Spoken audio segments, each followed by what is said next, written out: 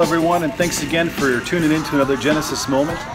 This week we don't really have all the nice sun anymore, do we? We have a little bit of rain and everything else going on, so it just goes to show that sometimes it's not all sunny days. And that's our lesson this week in Genesis. What happens when persecution comes?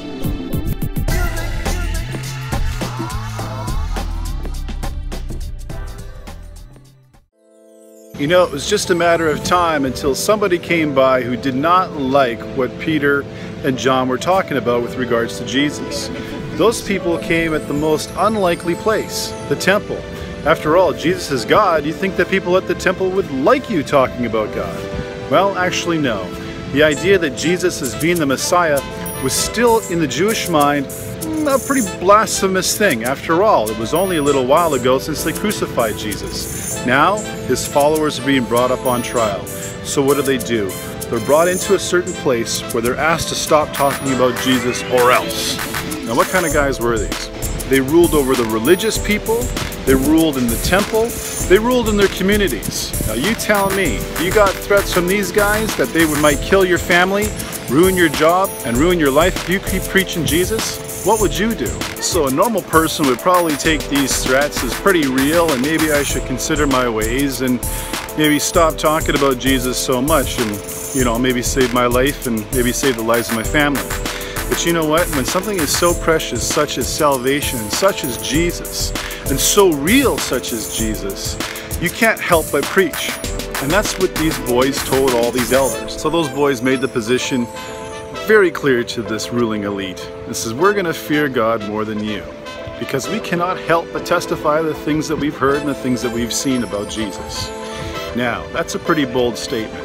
So bold that it kind of caught the attention of this ruling elite and impressed them maybe just a bit, because they realized that these guys are not lettered or skillfully trained individuals in the religious art of Judaism. They were unlettered, unlearned individuals, but they had been with Jesus. Now, whenever I'm having a hard time, whenever I go through a difficult situation where I have to speak up and I have to testify about Jesus, or I have to stand my ground on the truth, it actually just really gets me going, and I just love it. I love it so much that right after those really hard meetings, I want to go and tell my friends, you know what? The apostles did the very same thing.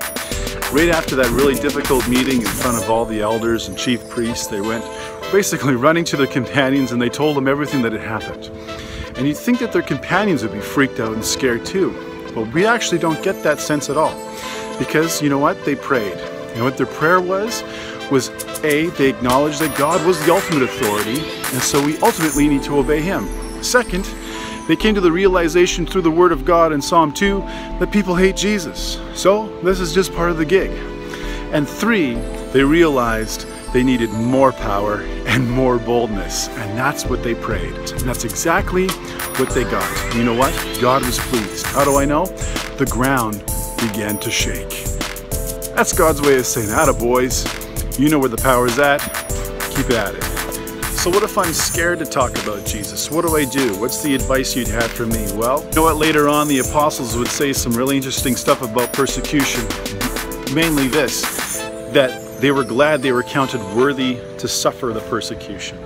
Also, be encouraged. Be encouraged because the people in your faith who have gone before you, the people who have changed the world, who God has used to bring light into this world, have always suffered persecution. Remember, this world is dark. You're light. Therefore, don't put that light under a basket, but you be set on that mountaintop so all the world can see. Well, what about if they threaten me with my family and they threaten me with my whole life? Well, I guess you got to evaluate, what is your life? Our life is a vapor, but it was given to us as a gift from God. And He gives and He takes away. Blessed be His name. Who's your God? Is Jesus your God? Then serve Him. What if I struggle with boldness in my life? What if I'm not that bold? Well then, pray. Pray for boldness. You know, it wasn't past the apostles to pray for boldness, and it's definitely not beneath you. In fact, it's something that the Apostle Paul would later on ask the church pray for. Boldness and open doors. This has been a great lesson on boldness, the importance to be faithful with the gospel no matter what the cost. That's a big, important lesson that we've learned here in Acts chapter 4. I'm Mark. I want to thank you again for tuning into Genesis, and please like and share the page.